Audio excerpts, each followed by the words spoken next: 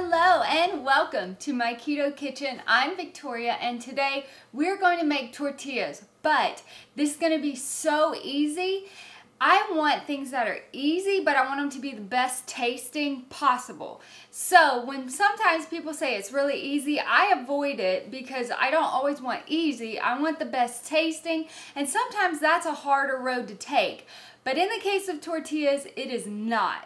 And by the way, I had a seizure this morning. I just came out of it about an hour ago. So if I act any bit odd or different, that would be why. So I can, throughout life at this point, since I have seizures, I can blame all of my issues on epilepsy, which is nice. It's nice to have a reason to say, well, I didn't do that and it's probably because I have seizures. Which, I don't know. It's just, sometimes it's just fun to have something to blame my issues on. So first things first. First thing we need is the flour. Now, this is 140 grams, which is 2 actual cup sizes of this flour. In the recipe for the flour, it's 82 grams per cup. However, as far as equaling white flour, 1 measuring cup is about 70 grams. I'm still working with this. I'm going to be saying that for a while. I'm still learning. This flour is just so exciting. It is so exciting. I can't get over it. Every time I make something, I'm just so beside myself that it's happening. Like, it's, my expectations are being met. Like, that is just, that's so hard. It's so hard to have your expectations met. When you're trying to make something keto, it's hard, if not impossible. But my expectations are being met and I am extremely excited. So the first thing that we need is 140 grams of Victoria's Keto flour. Now, I am putting this into, see, it happens, food processor. I am putting the flour into a food processor, 140 grams. On top of that, I'm adding 1 tablespoon of baking powder, half of a teaspoon of salt, and right here I have 2 tablespoons of cold cut up butter. And I'm going to just put it in there.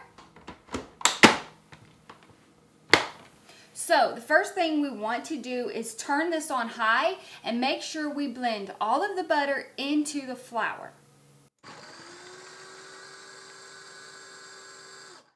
Perfect. Okay, everything is well blended. So the butter is blended throughout the flour. And this is the last thing, just water. We need 3/4 of a cup of water. So what I'm going to do, I've actually warmed this water up. It's not hot, but it's not cold either. I'm going to turn this on high and I'm going to just pour it in slowly. And from there, I'm going to take it out.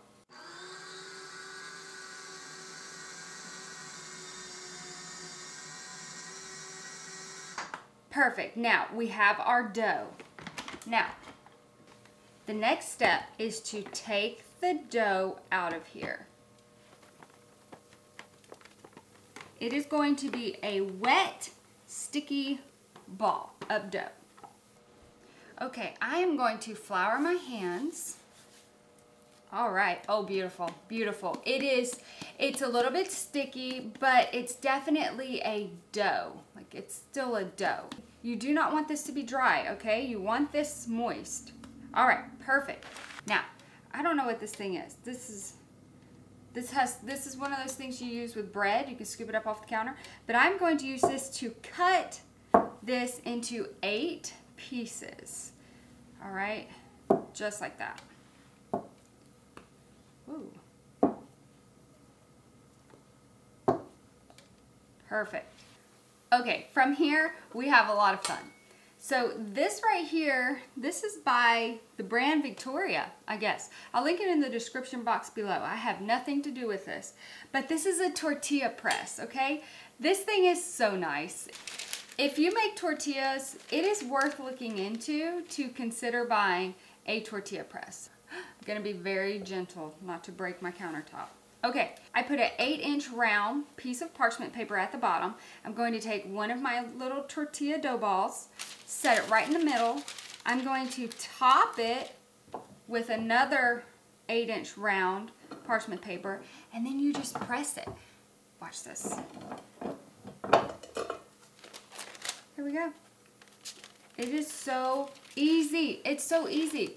And then I have my griddle here on 325 degrees. I'm just going to lay it on it and let it cook.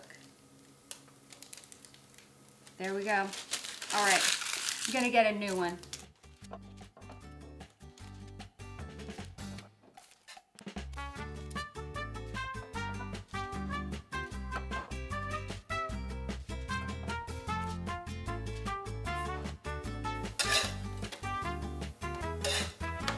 I'm turning this up to 350. I think I like that better. I like my tortillas to have some brown on them.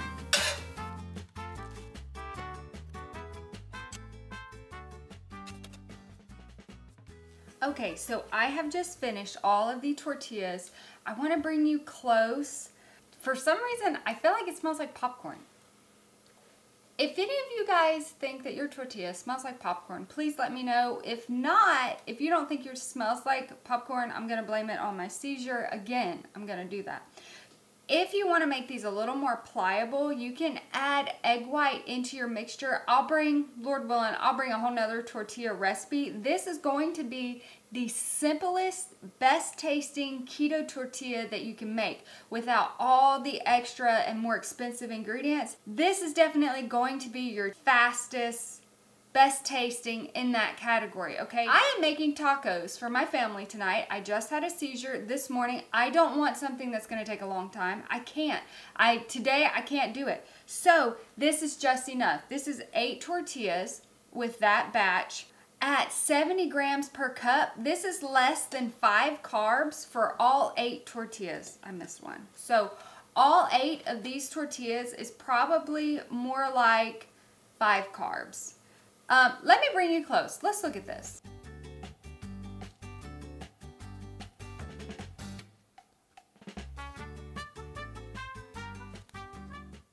So that's it. This is just an easy, simple tortilla, something fast, something you don't need a lot of ingredients in, just a quick tortilla. And this is exactly what I needed today. So thank the Lord this worked out. This was actually my plan to make for dinner, but seizures are never planned. So the fact that this was on the meal plan, this is a true blessing from the Lord, and I'm very thankful. Okay guys, so because of my seizure, I have no appetite.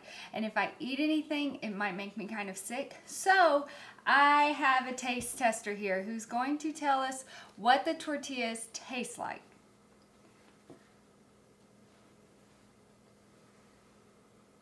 What do you think? Like a regular tortilla. Just tastes like a tortilla? To me, it smelled like corn. Does it smell like popcorn? Sorry, popcorn. It smelled like popcorn to me. It doesn't to you? No? Okay, it's just me. I'm just weird today. Okay, I'll taste a little bit. Oh, it's soft. It's very soft. That is just the right amount of salt. No, it doesn't taste like popcorn. That's good, guys. This is good. It's really good. No problems. It's very soft. Very soft. Don't bend it. Don't try and like manipulate it until it's cooled. Because if you do, you'll crack it. So wait till it fully cools before you start playing with it and making it pliable. So, thank you. Thank you very much. I'm glad you like. We got 8 here. And, awesome. Okay. Yeah, this one I bent it before it fully cooled. Thank you, baby. If you make these, please let me know. Please put it down in the comments below. Please go over to Facebook. Post the pictures of the tortillas, maybe even the meals that you make with tortillas. I know there's a meal that I've made before where you take a bunch of tortillas and you lay them at the bottom of a 9x13 pan, and then you put all of the taco fillings on top of that. Then you top it with tortillas, top that with cheese, and bake it 350 for about 20 minutes. It doesn't have to bake very long because everything on the inside is already cooked. And that is so, so, so good. So if you want to try that too, go over to Facebook and post that.